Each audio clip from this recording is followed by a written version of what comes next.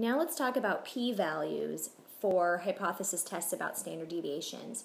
So although you're going to be using the chi-squared table, which has a lot of similarities to the t-table, meaning you're looking in the middle of the table for your test statistic and you're reading straight up for those p-values, there is an extra step if our test statistic is on the left side of the table. So we'll be seeing that in one of the upcoming cases.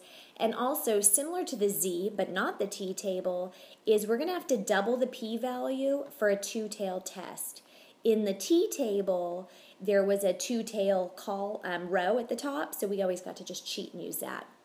Case 1, the test statistic is on the right side of the table. So as I look at the problem I'm using to find a p-value, first thing I notice is that because the symbol sigma is used, I'm using the chi-squared table. Since I have not equal to in the alternate hypothesis, I'll be using a two-tail problem, which means I will be doubling my p-value. I'll be going to row n-1, so row 16, and I'll be looking for the test statistic in the table.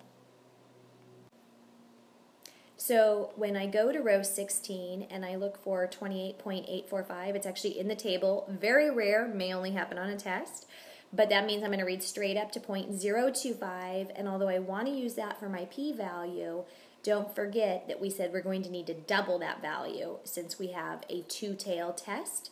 So 0.025 times 2, which is one way of doubling it, gives me 0.05. So my p-value is exactly equal to 0.05.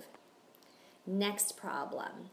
As I look at this, again, it starts off with H1 where sigma is the symbol, so I'm using the chi-squared table.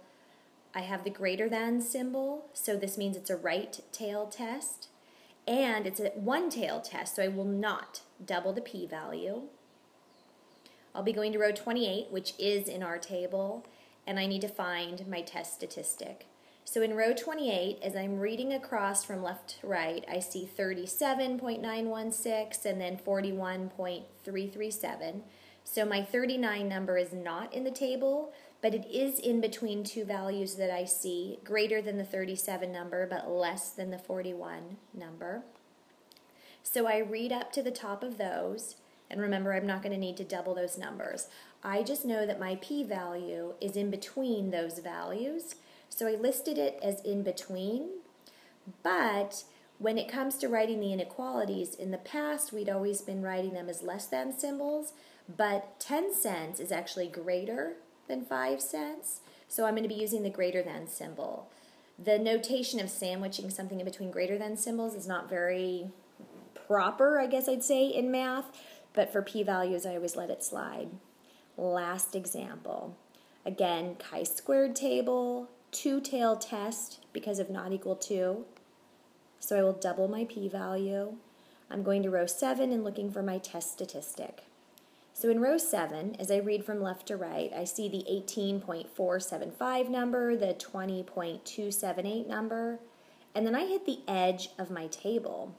So even though I can see numbers above those, my p-value would be off to the right. So I know that it would be even smaller than the last number given. My p-value is less than 0.005, but don't forget we have a two-tailed test, so we need to double that number to get 0.01. So my p-value is less than 0.01.